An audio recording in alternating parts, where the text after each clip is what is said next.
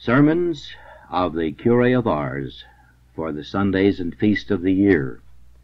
Quinquagesima Sunday, the Enemies of Our Salvation. And behold, a great tempest arose in the sea, so that the boat was covered with waves. This is the picture of the life of the Christian upon earth. Our soul, subject to thousands of passions, and exposed to thousands of temptations, is indeed like unto a little ship, covered by the waters, and never for one moment safe from shipwreck. Who then, my brethren, would rest contented in view of the dangers which expose us to eternal damnation?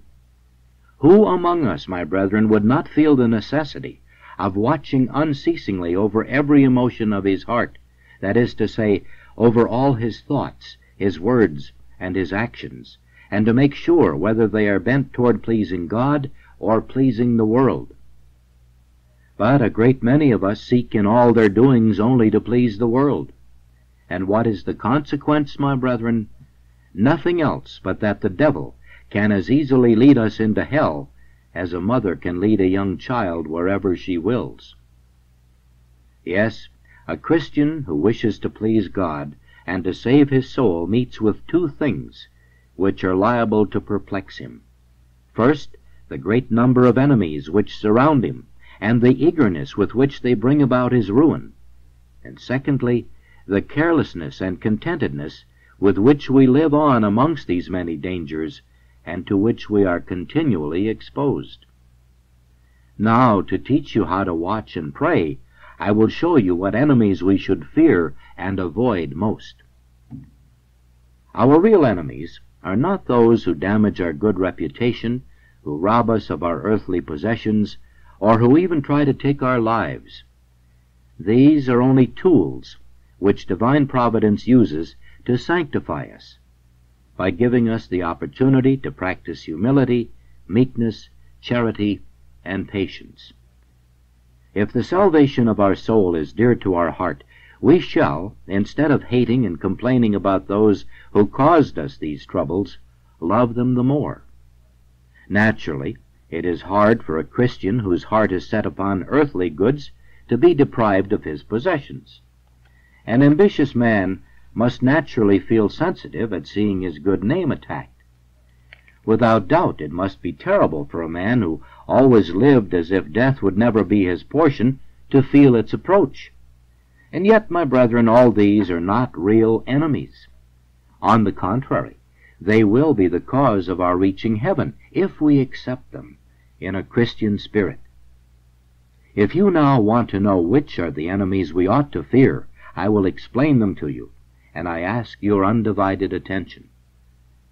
Our real enemies, my brethren, are those who make it their object to rob our poor soul of its innocence, to deprive it of grace, to kill it in the sight of God, and to cast it into hell. Oh, how terrible and frightful are such enemies, and as dangerous as they are, just so numerously we find them amongst us. Yea, we carry them within ourselves, and this fact should impel us to be constantly upon our guard, as death alone can entirely free us from them. And it is these invisible enemies which we have to fear the most. Let us contemplate, at first, that foolish self-esteem which pervades most of us. How proud we are of our little merits, our possessions, talents, and our family, and how ready we are to look down upon others. How anxious we are to equal our superiors in the stations of life, and to leave that station to which we really belong. And how often do we pride ourselves that our work is better than that of anybody else? Observe then, my brethren, this invisible enemy, who persecutes you unceasingly and causes your wrongdoing. How proud we are when we have a little more than our neighbor, can dress a little better than he. How ready we are to boast of these little worldly advantages. If a poor man addresses us in the street begging for alms, we pass proudly by him, not even giving him the recognition of a denial. We treat him as if he was an entirely different being to ourselves. Do you see then, my brethren, how filled we are with pride? And again, how sensitive we are of the way in which we're treated by our neighbors. A word misunderstood, a slight joke at our expense, a cold greeting, how all that offends us, and how bitterly we complain of these little unpleasantnesses, and how we hate those people who have inflicted them upon us. Oh, my Lord, what pride, what self-love! Look at this man who has come into possession of a fortune.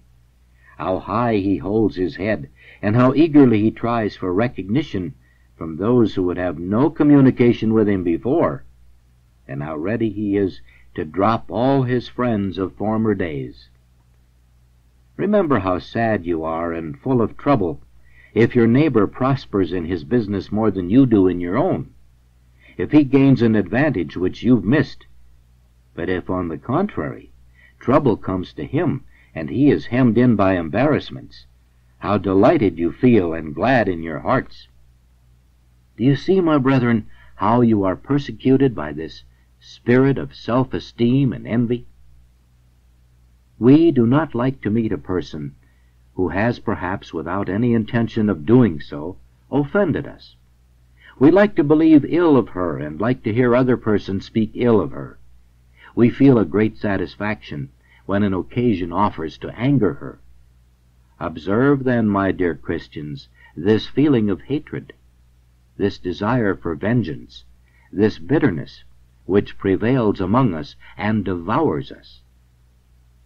Do you wish to know, my brethren, how deeply we are attached to this life and the goods of this world?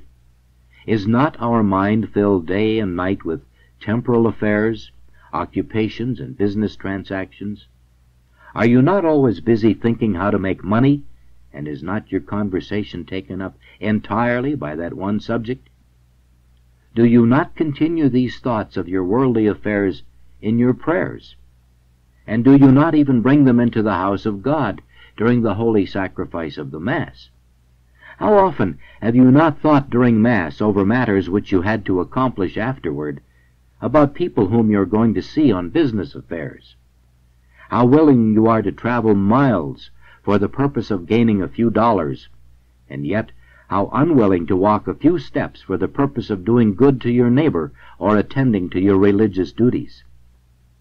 It is necessary to mention here the habit of most people to inquire curiously into the affairs of their neighbors and to criticize them, to meddle in other people's affairs. Do you recognize this, my dear friends, that secret enemy who causes discord among neighbors and brings unhappiness into families? Do you know then, my brethren, why we know so little of these secret enemies? For the simple reason that we shut our eyes and ears so as not to see them or hear of them. To learn to know them thoroughly, you have only to look into your own hearts. There is their hiding place, and of a great number of them too. I've mentioned to you only a few of the most conspicuous, but the more you examine your heart, the more of these secret enemies you will find. Our poor heart is like the great ocean, which contains a multitude of fishes of all kinds and sizes. In a like manner, our heart contains a multitude of evil inclinations, some stronger than others, which are all liable to cause our ruin, if we do not suppress them with great care. These are the enemies that live within us. It is impossible for us to get away from them. Our only salvation is in fighting them. Having told you of our interior enemies, it now remains to speak to you of our exterior enemies. Pay attention, that you may learn to know, and with God's grace to conquer them. Let us first state that these exterior enemies go hand in hand with our interior inclinations. Yes, my brethren, everything has been created by God for the use and service of man, and will tend to his salvation or ruin, according to what use he makes of them. Look at this poor man, who on account of his poverty should be sure of getting into heaven. But what does he do? He grumbles, complains, and envies the rich, speaks ill of them, and calls them cruel and tyrannical.